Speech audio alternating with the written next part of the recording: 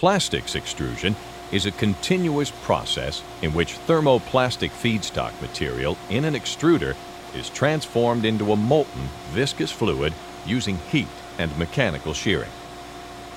This thermoplastic fluid is then forced through a die opening where it is shaped and cooled into solid form. These forms include bar and rod, tube and pipe, or profiles such as angles and other cross-sections, flat products such as sheet and plate, flexible film for bags and packaging, monofilaments, and wiring insulation. Thermoplastic feedstock is fed to the feed barrel from the hopper. Hoppers are typically vacuum-fed automatically, but may be filled manually. As the feedstock enters the feed barrel, it is driven forward by the rotation of the screw. The feedstock plasticizes or melts as the rotating screw drags it forward. This is referred to as drag flow.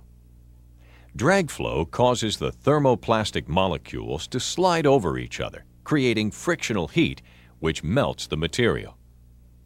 External heating bands provide additional heat to the feed barrel, bringing the material to its final temperature. Two of the principal plastic extrusion processes are profile extrusion and blown film extrusion.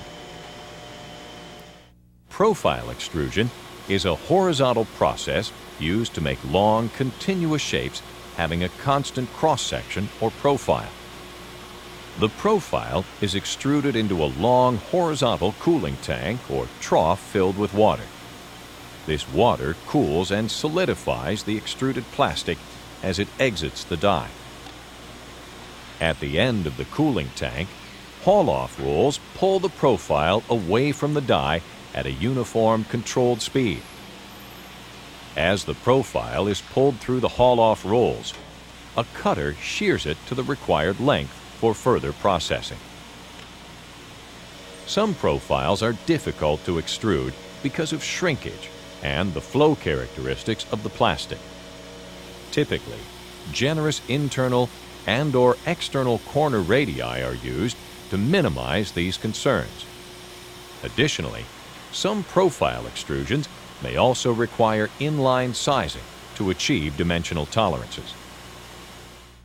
The blown film extrusion process uses an extruder to pump molten plastic vertically up through a die having a 360-degree annular opening on its top. This produces a tubular film extrusion, which is subsequently filled with air. As a result, the tube expands out into a bubble, having a diameter larger than the diameter of the annular opening of the die.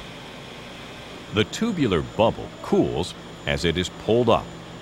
When sufficiently cooled, the bubble is flattened within a collapsing frame. The flattened plastic is then pulled through a series of rolls, commonly referred to as nip rolls. Nip rolls help to maintain tension on the flattened plastic film as it is guided to a winder and wound onto a core for later use.